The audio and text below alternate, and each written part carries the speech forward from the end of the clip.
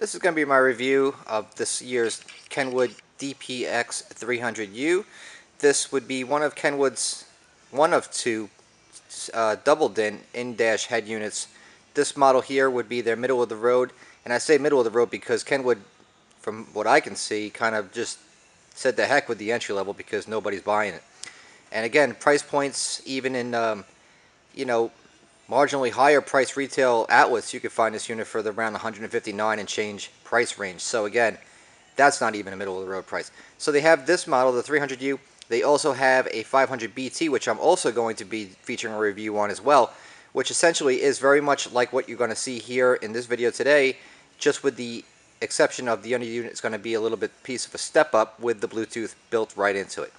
So like I always do, I leave the units in demo mode. I'm going to let that go close up while I'm in the back bickering and talking about everything I do like and dislike about the units. But I also like to show everybody in today's world, because a lot of times you can't go out and get all touchy-feely in the store to see what you're going to get if you're considering purchasing one. This is what you can expect to get. You got your head unit, of course. They have two double DIN trim rings, and I will be getting into depth onto this because this is actually something that, believe it or not, I actually was excited to see. That's one of the two. There's another right here. The remote control, the box, manual, removal keys, and a double DIN sleeve with locks on the side, which is what you use the key for, of course, to remove it. And the ISO DIN screw downs so you can mount it. So they give you two choices. So if you're going to use it in a factory application, use that trim ring up there.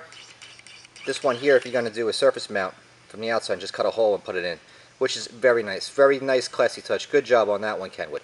Now, let me just remove this super quick. We're going to get into a close-up, but not quite just yet. What I wanted to talk about is the size. Standard double DIN, 4-inch height, 7 1/4 inch on the depth. This unit weighs next to nothing. Unbelievable how far and more advanced every year, year after year, they become just so much more or less mechanical. It's really, I mean, if you haven't, well, I mean, of course, this is what I do, so I see them every day, and every year it just gets more and more amazing to me. Just like how a child grows is to a parent. But this unit just weighs literally a quarter of what they used to weigh, not only at 3 years ago. The heat sink, this piece here, this piece of aluminum, which is, again, it just goes to show you how little you even need them anymore. So, very, very efficient. That's something to really say about Kenwood. Kenwood's technology is growing, it is improving. It's not staying stagnant like you might find in some manufacturers. So, again, very good for Kenwood. Now, again, like I was saying, for the price point, 3 sets of preamp outputs, front, rear, and dedicated subwoofer preamp outputs. Awesome. For a guy who's creating a full audio system, nothing short of amazing. Wiring harness, if you are replacing a Kenwood with this new Kenwood, no need to get excited. Standard 16-pin harness. Just unplug yours, plug yours right back in. Nothing to talk about here. Now on the bottom right there, you're going to see a very small little round plug. What that plug is for the SiriusXM tuner, which would be the model V200. One plug, run the antenna, very straightforward, have your satellite radio in a jiffy. Lots of mounting applications, lots of holes for anybody to get it in, out, up, down, any way you're going to ever want this thing in your dash, you have it. So, now we'll get a little more of a close-up look at this unit. Alright, so at this point, I'm going to let this unit kind of roll through its little demo mode so that way you can enjoy getting a good visualization of what you can expect to get should you go out and choose to buy one of these. And also, this remote control, which is the RCO 405, same as it was last year, except they have these two buttons here, which the green and red are for calling. This model is non-Bluetooth equipped, so that doesn't apply, but this same remote would be for the 500BT, and I guess they just did that because it's a little bit easier on the factory to create one remote for 2 units as opposed to making an extra one. I can understand that. So, in case you were wondering what's up with that, that's really all there is to it. So, moving right along, this unit here, although, like every radio in the world, says it's 50 watts by 4, of course, we all know that that's not the truth because my reviews are nothing but blunt the truth. This unit, you could expect 22 watts RMS per channel times 4, like most Kenwoods and most units out there in the world. The power bandwidth, which is 20 Hz to 20,000 kilohertz, nothing exciting there. As I covered before, the preamp outputs, this is a 6-channel. It has a full 6-channel outputs. No auxiliary inputs for the RCA, by the way, folks. Front, rear, dedicated subwoofer, preamp outputs.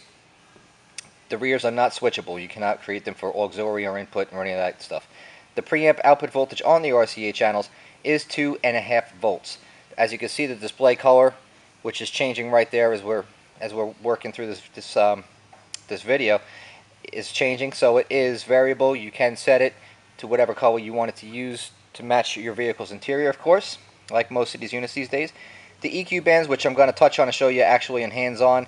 You got 3 bands, the wireless remote, which is the RC405, which I showed you already. The unit steering wheel compatible. There is an adapter required. I got that information from the internet. That is incorrect. So forget that. If you want that feature, look at the review for the 500BT. Don't waste your time on this one. Now, your auxiliary inputs. Although there's no RCA-based ones in the rear, I don't think that that's such a big deal. And the reason why it's not a big deal is because RCA is analog. Everything these days is about USB, flash drives, iPods, Androids, Bluetooth. It's got to be something like that. Right there in the front, they have a USB jack and a 3.5mm for your audio-video input. USB, so if you're using a flash drive, jump drive, any no-name type of music storage system, that's where it's going to go. It's right in the front. Now again, this is going to be slightly different to the other model, the 500BT. So that's something I can say. For me, I personally do not like about that. I've had a radio myself where it took the iPod cable in the front, and I really didn't like it. I don't like wires hanging off my radio. I don't like them in my dash. I just don't like the looks of it. It looks messy, unprofessional, but that's just me. So keep that in mind.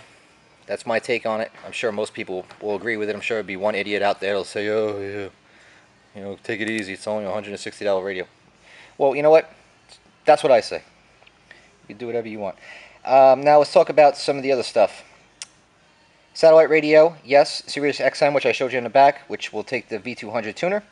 HD radio, nope. iPod compatibility, of course. This will take anything from a classic all the way up to a 5th generation. A nano, anything from 1st to 7th generation, 1 through 5th on a touch. Mini, it will not accept. An iPhone, it'll take everything from a 2 gig or 2G, I'm sorry, to an iPhone 5, which I haven't even seen yet. FM sensitivity is very good, 9.3. European tuning, yes, oddly enough. This is not just a US based tuner. This one you could also use in Europe, so that's a very big selling feature for this unit. I can see that that's going to be a good chunk of their sales this year, just for that one reason. Seek scan, no big deal, of course it does. RDS, which is another big feature, doesn't necessarily, you wouldn't expect it, but this unit does offer it, and it is built in. So RDS, if you're not familiar with RDS, it's a radio data system. What that is when you have different sources on the input, it will give you more information on the LCD to tell you what's going on. Alright, so moving along. This unit does have text scroll feature built right into it. It's got 3 different modes. It can do auto, once, or off altogether, so if you don't even want to see it. Music search, so you can look through your MP3s, AACs, window medias file, just by scrolling through your tracks on your head unit's rotary knob, which is this unit here, of course, which you could push and you could turn, which is nice. Most people would like this knob. It appeals because it's just a cool looking chrome shiny knob, so for most younger people would like it, but older guys love this kind of stuff. And I can't say, I'm for it, against it. I'm neutral. I think it's okay. Playback modes. It'll do track, file, and folder for your basic non-iPod Android type of deals. Last position memory, which is this. When you turn the unit off, it'll go directly back to that mode, whether it be a CD, a USB drive, where it was playing, the time in the CD, or a USB source. Wherever it was that it left off, this unit will do that, which is pretty cool. Now, you also have an auto off eject, so even if the unit is off, you could still hit this eject button. So if the yellow wire is powered up, the key was off, you could hit this button, still take your disc out while the vehicle is actually in the off position. So that's pretty cool. We like that. And it also has this feature which is unique to Kenwood. Kenwood has a lot of PC applications going on this year and going forward, which is music editor, so that way you can use your Windows 7, Vista, XP, Home Edition, Professional, whatever it is, and you can take all your music files and actually sort them out with the application, and that's going to apply mostly to people that are using non-Android or Apple products, or just USB or jump drives, because, you know, not to discount them, there's nothing wrong with them. But it's nice to have a feature and a company that actually give you some piece of free software which can work together with them. So that's cool.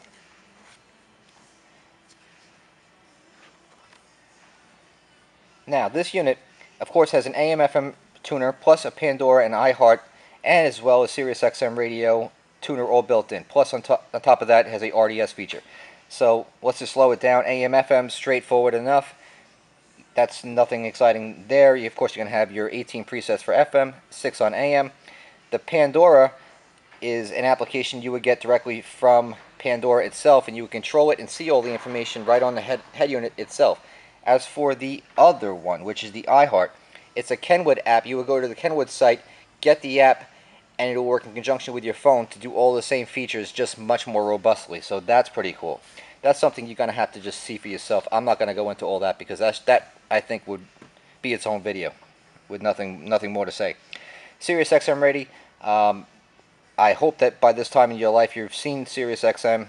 I mean, it's the best. I mean, it's awesome. This unit, fully digitally compatible with it. So, besides the RCAs, the outputs, the power, of course this unit is going to have a front and rear high-pass audio filter, sub-control, low-pass filter, subwoofer phasing control, dedicated subwoofer level outputs, and it's going to have the EQ, which I'm going to go into. I'm going to show you how it works exactly. Bass boost, loudness feature, a volume offset for different modes, so you can have, say if your AM or FM is a little bit lower than your satellite radio, you can tune that in, adjust it, so that way no one goes into shock switching from one source to the other. It has a built-in dimmer. It also has a illumination wire, so that way when you get in your vehicle and you turn your car on at night and your lights come on, the illumination will dim along with it, so that way it won't be irritating for your eyes. As I covered, it's a full 2-DIN size, which is designed for either just a god-awful huge hole for a custom installation, or replacing a double DIN, which in a factory dash is what this would be used for. And that's pretty much the end of that. I mean, I think it's time to turn this unit on, get it out of demo mode, and show you the rest of the stuff in person. So let's do that. Okay, so I'm going to interact with this unit just a little bit. But before I do so, I just wanted to show you quickly. This here is an iPod cable I grabbed from our warehouse. Of course, this one here goes to my iPod or iPhone. And over here you got the 3.5mm, and you have the USB. This here is actually a Pioneer. It's a CDI U50V, KSU29 from JVC, and Kenwood calls it a KCA IP102, I think. I mean, it's all the same shit. Boom, there you go. I mean, you don't have to be, you know, too crazy about this stuff. Any of those cables all work. It's just a way for these manufacturers to just sell you a whole lot of stuff that you just could save money on if you knew what it was from some other manufacturer. So there's a tip. Now, let's get this thing out of demo already. When you hit your source, you got USB auxiliary, which is down here because there's nothing in the rear. A little door, keep the dust out. Standby mode, your regular AM/FM tuner. Everything's laid out very well. Station changing up, down, as well for presets, or just actually looking. I have no antenna connected to it, so that's why it's freaking out and just doing that. This I'm going to get into because this is a little bit more detailed audio and function controls.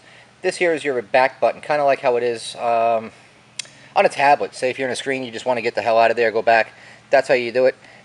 This search button is used typically for when you're searching on your Android or iPhone for music, or if you're also using the apps. The apps I'm not going to get into in this video because it'll just take too darn long. I'm not going to do it. Source we already showed you. These here are your preset buttons, laid out very nice. Lots of colors, easy to find everything at nighttime. Eject button right here.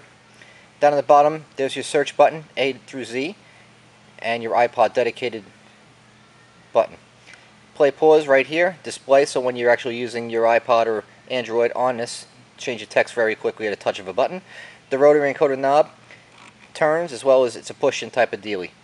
So if you wanted to get into your audio controls per se, there's your subwoofer control. Say you wanted to turn it up, you would push this knob in, subwoofer level, just like that. Plus and minus 15, very straightforward.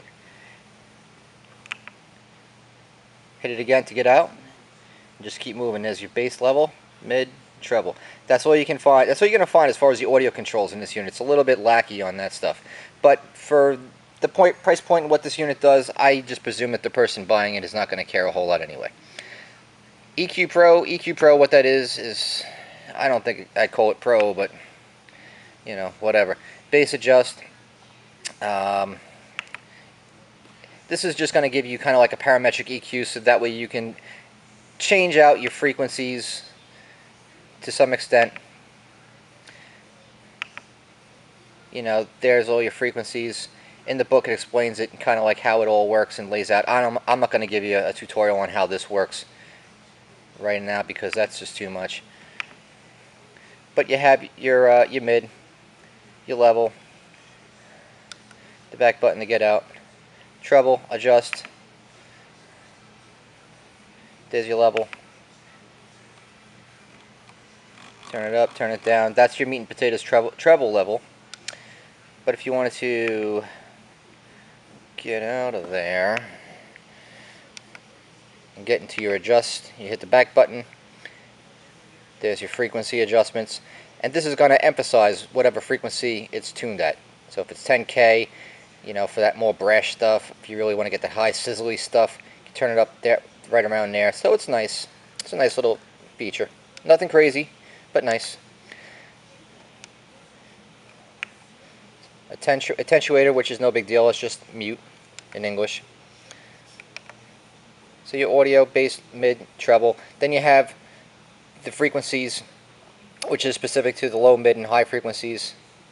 EQ Pro, which is where those things are located, and also, you know, it has a bass enhancer. Preset EQ, which of course is factory stuff. Nobody really wants that. Bass boost, which is going to give you more bass at a lower volume level, and you would not use this at higher volumes because it would just be a distortion box. Loudness, balance, fader, subwoofer set. You get in there, it's on. That's cool.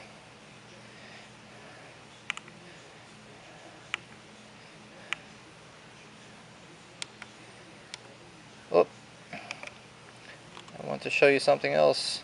Balance, fader, subwoofer set. Detailed settings. This here is HPF is for high pass filters. Low pass filter for your subwoofer. So that would just be full range. And this will range from the highest point, 160 Hertz. The lowest will go is 85 Hertz. I think they could have done better and give you a little bit better of a low pass filter myself. For somebody who has a tuned subwoofer box, say if they tuned to 40, 44 Hertz, something like that, you'll never get it. But, you know, hey, what are you going to do? Subwoofer phasing, so you can have it normal or reverse, which is pretty useless. I mean, who puts their woofers backwards anymore? Volume offset for different modes, so you can have everything level. And when you're back where you were, if you were to just get right out of there and hold the same button, you would get into the function menu. Function menu, demo mode, your settings. This would be for, you know, how it appears, how it looks, how it you know, is customized to your likings. So you have the seeking mode, auto memory, motto search, all this kind of stuff, clocks, the colors and displays and keys and stuff. Nothing too crazy. I mean, all in all, I mean, very easy to use. You really don't even need to use the book very much to even understand how to use this book. Anybody who's had experience with using a stereo, to very small extents even, would actually understand how to use it. So it's a very friendly, easy to use radio, in my opinion, and I like it. I think it's a whole lot better than it used to be. I think that they could still work a little bit more on the ease of use for the EQ settings for most people, but however, it is Kenwood, and that's just how Kenwood rolls. So there you have it. There's my review on the DPX300u.